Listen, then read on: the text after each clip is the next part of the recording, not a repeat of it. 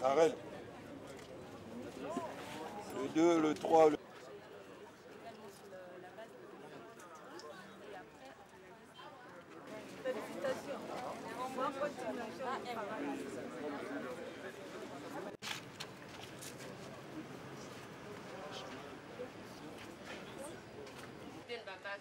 Parce que il faut toujours respecter une mesure barrière.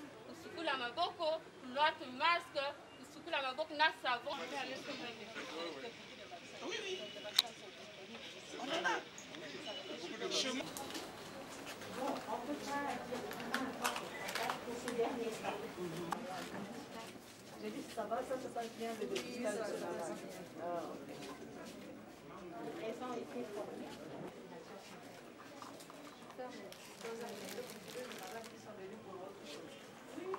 Now that we recognize how particularly vulnerable women have been to the pandemic, not necessarily in terms of being the largest number of people that are getting infected and dying, but because of the multifaceted impacts based on their role in life and on their pre-existing, if you like, the power gaps or the economic situations. I think if we're going to look for resilience, it can't just be resilience in clinics and in labs. We need to think about women's resilience and how to build that up and invest more in those interventions and programs that are aiming to build that up. Mm-hmm. And we'll be around. We run many programs, but if the programs can work together and be synergistic in dealing with her risks, her needs for information, needs for care of certain types, that's what I try to think of. So the most disadvantaged, will it work? Will they be able to afford? Will it be accessible? Will they be empowered to go and seek it?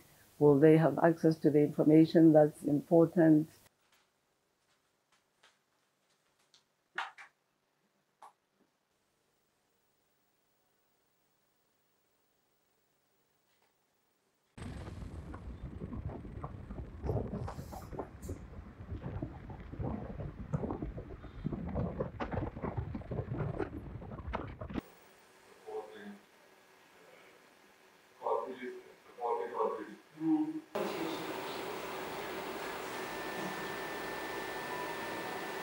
We know that gender-based violence went up tremendously in some countries.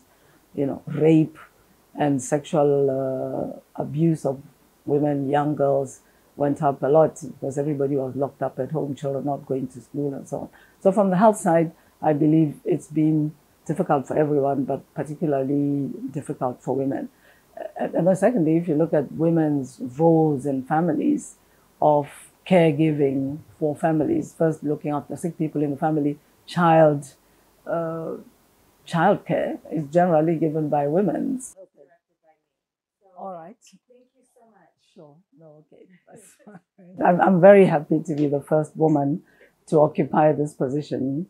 And at the same time, I feel then a need to demonstrate through what I achieve that, at the end of the day, I'm looking forward to the day when it'll no longer be notable that there's a woman leading an organization, when it'll have become part of the norm that either a woman or a man can lead an organization. So I feel a huge sense of being privileged, being proud. That resonates with so many people and the challenge of being a woman in the work. But I'm very happy to say at the moment, I have a senior management team here where if we're in the room together with the regional director, there are 5 women and 4 men in the room. So I've kind of managed to bring on board some excellent women colleagues.